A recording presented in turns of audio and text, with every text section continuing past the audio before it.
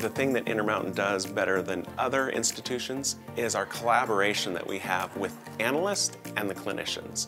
Clinicians are engaged in making a difference, but a lot of times they do it in their own silos. We at Intermountain have brought those two things together.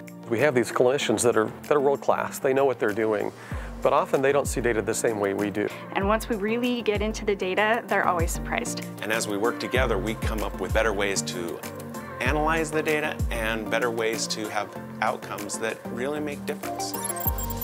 I get to brag when I go to the central meeting. I've got this great report, and I can see where our length of stay is, and then I can make steps to make it shorter or better. I think data can really inform stressful discussions with patients. And it's enjoyable to see the wonderful things we can do with telehealth, how they can save a baby's life via web. So I help them see different stats and figures that they have. They can see how many lives they're touching.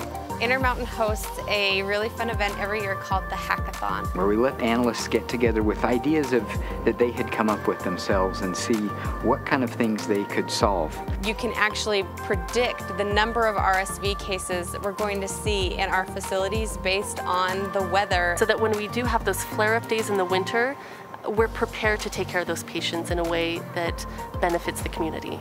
Our employees use mass transit, and we receive data from UTA, and we were able to get a hold of some really cool algorithms that help us determine how much emissions do our employees reduce by taking the train. In some cases, we can look at conditions in our communities down to like the zip code.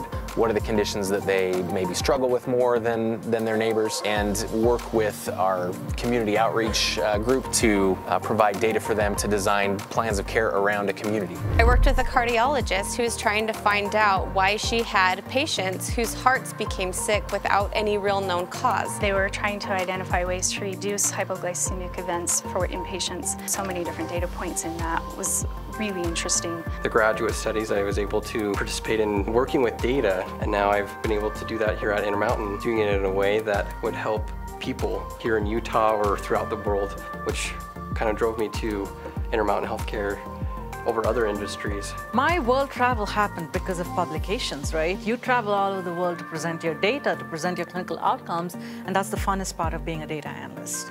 Anybody who comes up with a cure for an illness, what they figured out is based on data that somebody put a lot of work into gathering and analyzing for them, and it's exciting to be part of positive change in the world.